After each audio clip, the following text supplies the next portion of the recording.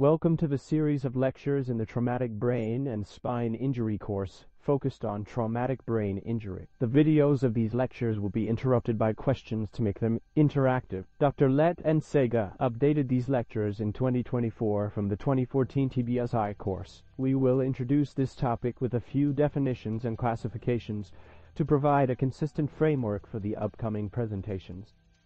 Neurosurgeons focus on traumatic brain injury rather than head injury. There are differences between these terms, although there is some overlap in their meanings. Head injuries can range from mild to severe and encompass a wide spectrum of conditions, including concussions, contusions, intracranial hemorrhages, and skull fractures.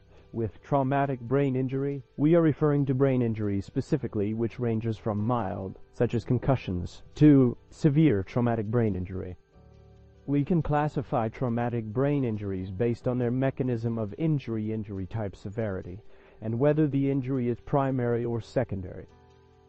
Open injuries, which involve exposure of the brain to the external environment, are typically caused by penetrating trauma such as gunshot wounds or sharp objects, while closed head injuries are associated with blunt trauma, for example falls or motor vehicle crashes.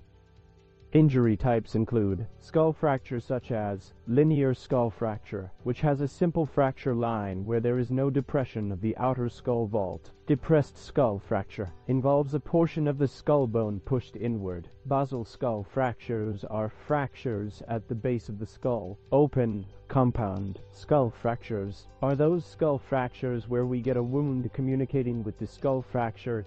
Intracranial hematomas included subdural hematoma, where blood collects between the dura and arachnoid mater; epidural hematoma, where blood accumulates between the skull and the dura mater; intracerebral hemorrhages, where blood pools within the brain tissue itself with a size of more than 1 centimeter; contusions, bruise areas of the brain tissue resulting from the impact of the injury; intraventricular hemorrhages are bleedings in the ventricular system of the brain, while subarachnoid hemorrhages are bleedings in the subarachnoid space of the brain. Diffuse axonal injury is due to rotational forces that cause shearing and tearing of axons throughout the brain.